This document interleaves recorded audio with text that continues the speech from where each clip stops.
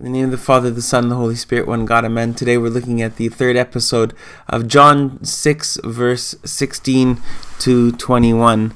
And we see that in their time of need, that when they are far from the shore, the Lord Jesus comes walking on the water to them.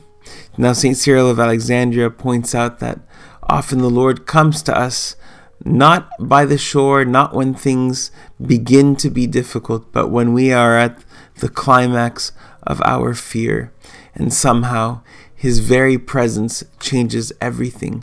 What was terrifying, he says, becomes joyful.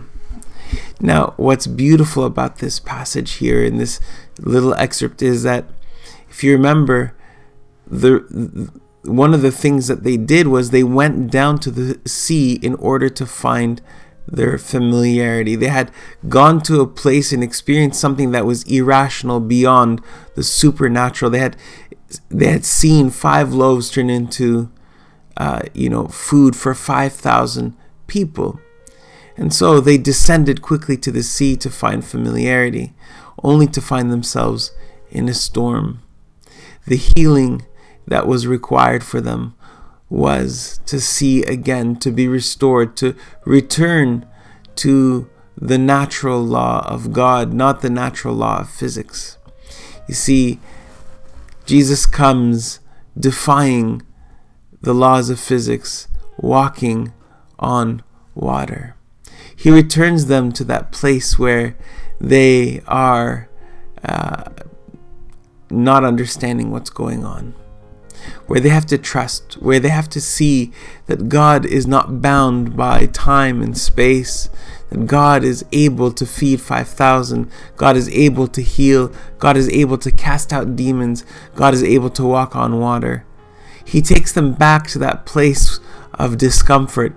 Here we even see fear. Their reaction was that they were afraid when they saw him walking on the sea.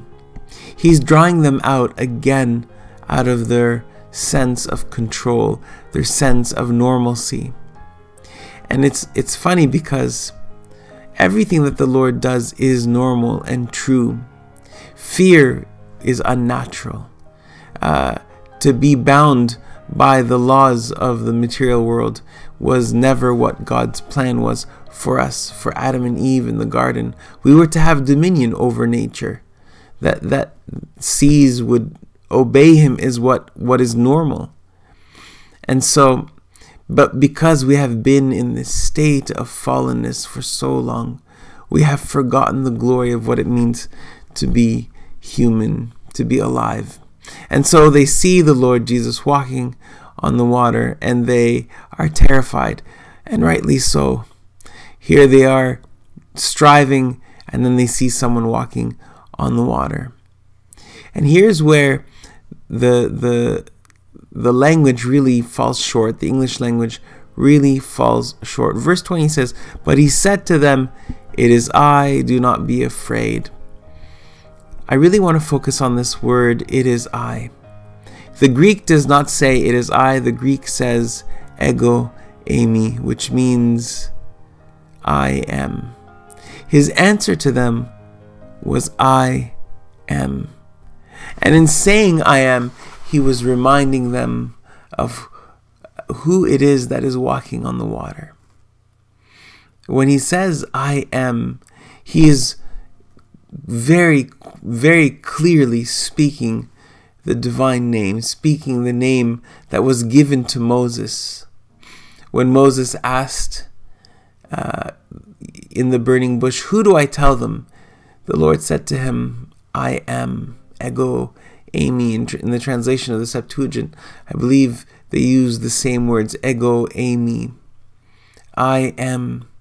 And so here he reveals himself as the Lord God, creator of heaven and earth, the one who came to Moses in the burning bush, the one who delivered the people of Israel, the one who gave bread in the wilderness to the people, the manna.